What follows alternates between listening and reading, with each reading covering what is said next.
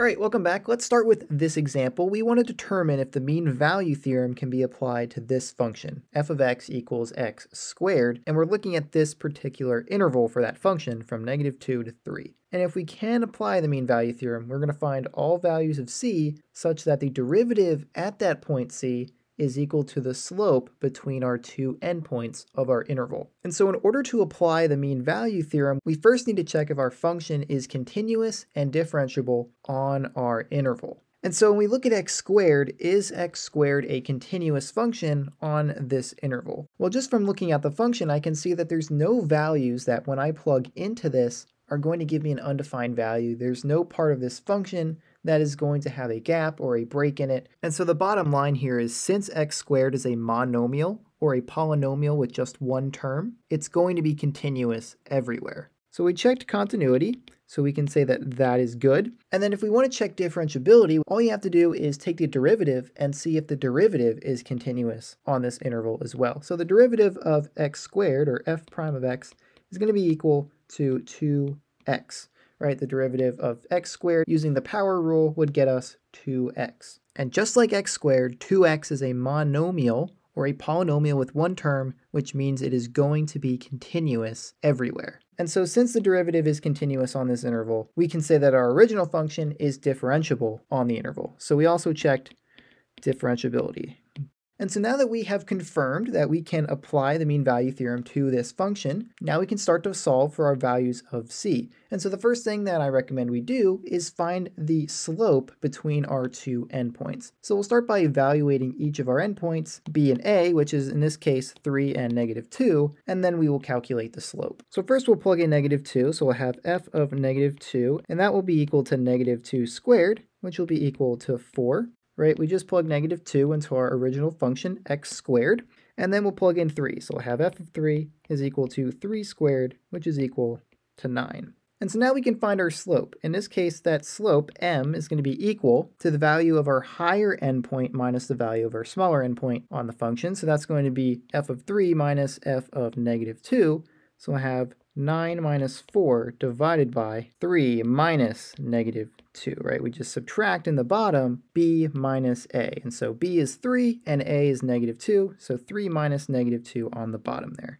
And then if we simplify, this will be equal to 5 divided by 3 minus -2, which would be 3 plus 2. So I have 5, and so then this would be equal to just 1. So the slope is just 1 here. So what we do now is we want to solve for the values of c on this function, where the derivative is equal to that slope between these 2 points, right? That is what this says right here. We want to find the values of c, where the derivative at that point is equal to that slope that we just found. So what we'll do is we'll set the derivative here equal to that slope of 1, and we'll change our variable x to c, and then solve for it. And so in this case, we have a pretty easy equation to solve. We'll just divide both sides by 2, and we'll find that c is equal to 1/2. And so that is the only value of c on this interval where the slope is the same as the slope between the two endpoints. Let's look at another example.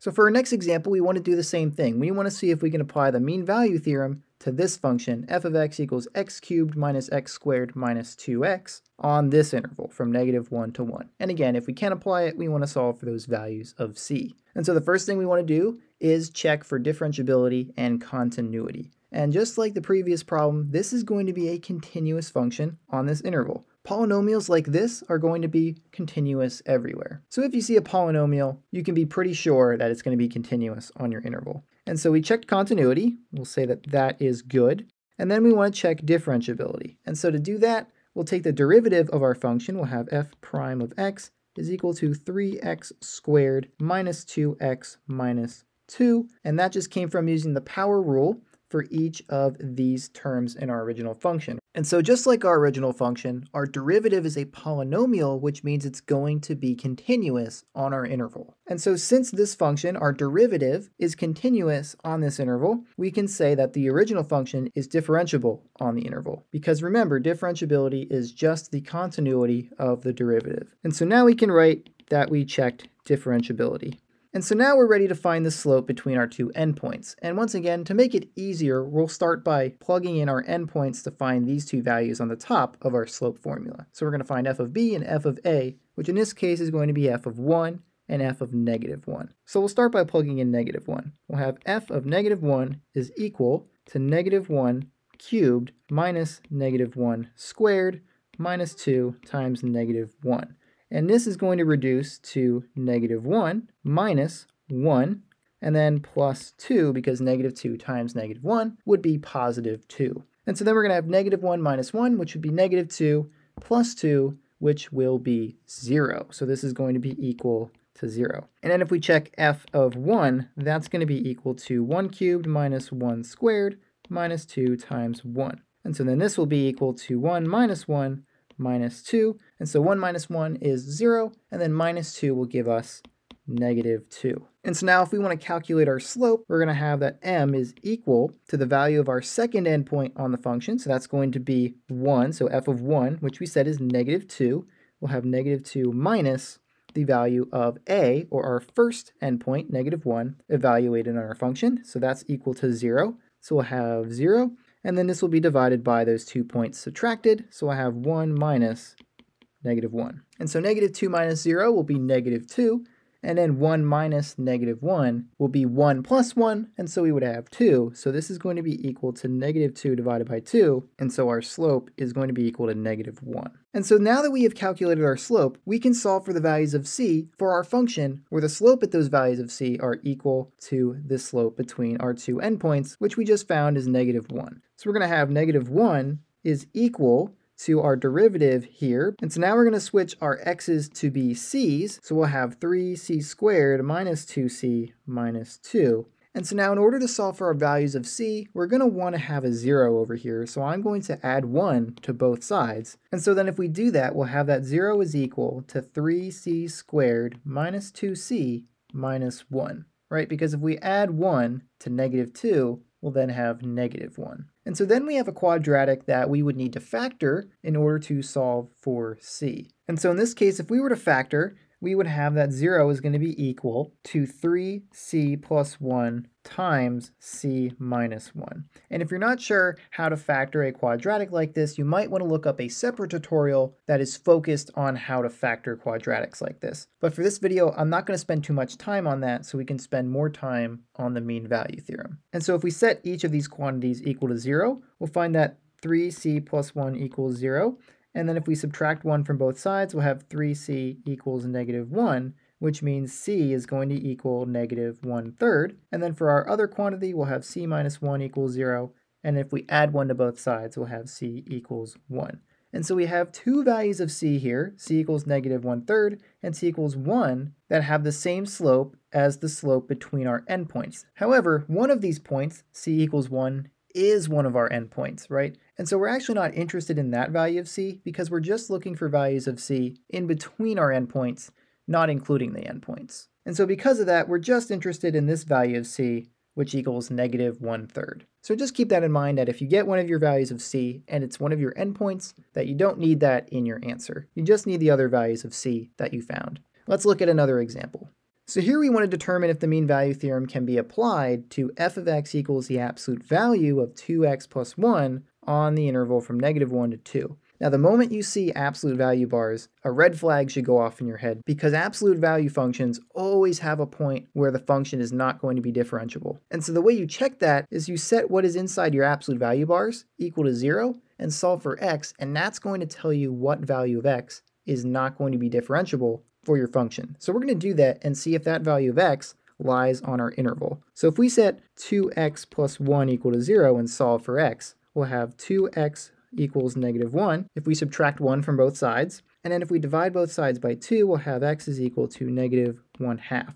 And so now we found that our function is going to be non-differentiable at the point x equals -1/2. And remember, this is because if you were to graph your absolute value function, it has this sharp point, or this v, and that point is not going to be differentiable because it is a sharp point where there is no slope. The slope is undefined at that point. And so while this particular function's graph would look a little bit different than this was just to show you the general shape of an absolute value function, it's still going to have that sharp point somewhere in the function, and we just found its x value, or its location, along the x-axis. And so is this value on this interval? The answer is yes, unfortunately, because it is between -1 and 2. -1/2 does lie between those 2 points, And so therefore, this function is not differentiable on this interval, and so we cannot apply the mean value theorem. So you always got to check that. You always got to check differentiability and continuity before you can apply the theorem. And so in this case, the mean value theorem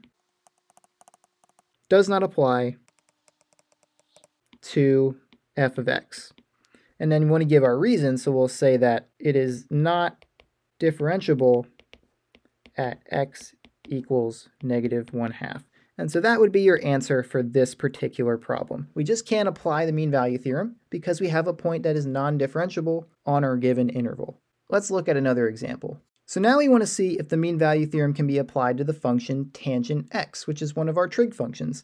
In particular, we're going to be looking at the interval from 0 to pi. And so the first thing we want to do is check the continuity and differentiability of our function. But what do we know about the tangent function? Well, the tangent function, if we were to graph it, it's going to be shaped like this. And I'll draw these curves here. And in between each curve is an asymptote, right? And so those asymptotes occur, or at least one of them occurs at pi over 2. And so if you plug pi over 2 into tangent on your calculator, it would give you an undefined value. And if you're not sure why that's the case, remember that tangent is equal to sine x divided by cosine x, and cosine x of pi over 2 is 0. So you would have 0 in the denominator of this function, which gives you an undefined value. Okay, and so because of that, because of tangent x's graph, and it's not defined at pi over 2, it's not going to be continuous on this interval. So we would say that the mean value theorem does not apply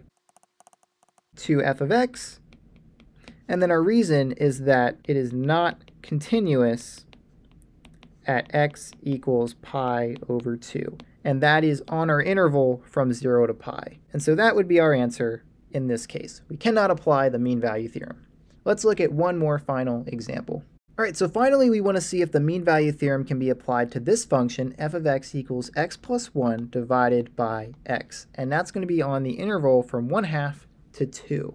And so the first thing we want to do always is check to see if this function is continuous and differentiable on this interval. And right away I see we have a rational function, or a function that has a numerator and a denominator. And when you see a function like this, you should always be looking at your denominator and asking yourself, what is going to make that denominator equal to 0, where I'm going to have a break in my graph? Well, in this case, it's pretty simple. If we set the denominator equal to 0, we just have x equals 0. And so we can see that this function is not going to be continuous at x equals 0. However, it's not continuous at x equals 0, but that's the only point on this function where it's not continuous. But look at our interval. Our interval goes from 1/2 to 2. So 0 is not even a part of this interval, and so therefore we can completely dismiss that whole x equals 0 point. It doesn't matter. It doesn't matter that it's not continuous there, because that's not on the interval that we are interested in. And so because of that, this function is going to be continuous on that interval because there are no other points of discontinuity on this function. So we can say that it is continuous. And then in order to check the differentiability, we're going to have to take the derivative of this function and see if the derivative is continuous as well on this interval. And so we'll do that. We'll have f prime of x is equal, and this particular function is going to require us to use the quotient rule for derivatives. And so if you don't remember the quotient rule, I'll put it up here on the screen for you to reference as I go through this derivative. And so when we do the quotient rule, we want to identify what our top and bottom functions are. And in this case, our top function is x plus 1, and our bottom function is just x. And so we'll start by multiplying x, our bottom function, times the derivative of the top, which the derivative of x is just 1, and derivative of 1 is 0. So we're just going to have 1 minus that top function, x plus 1, times the derivative of the bottom, which is just x. So the derivative of x is just 1. And then a denominator is going to be our original denominator squared. So we'll have x squared. So this will be equal to x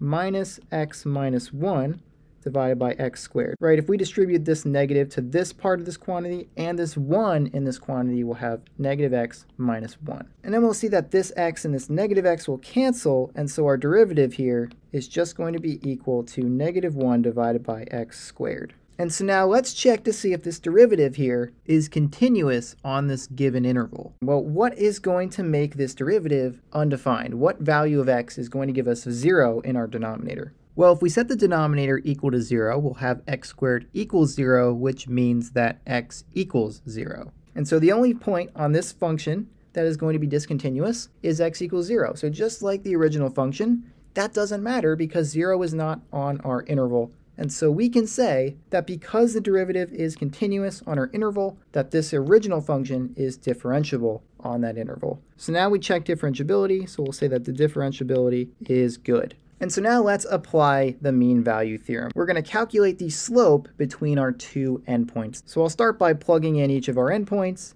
into our function to get our f of b and f of a values, which in this case are going to be f of 2 and f of 1/2. So we'll have f of 1/2 is equal to 1/2 plus 1 divided by 1/2, right? We're just plugging a half into our original function. And so 1/2 plus 1 is going to be equal to 3/2, right? Because you'd be adding 2 halves to 1/2, so that'd be 3/2. And then this is going to be divided by 1/2, which would just be equal to 3, right? Since both of these fractions have the same denominator, we can just cancel those out, and we're going to be left with 3 over 1, which is just 3. Then we'll check f of 2, so we'll have f of 2, and that will be equal to 2 plus 1 divided by 2, and that will be equal to 3 divided by 2.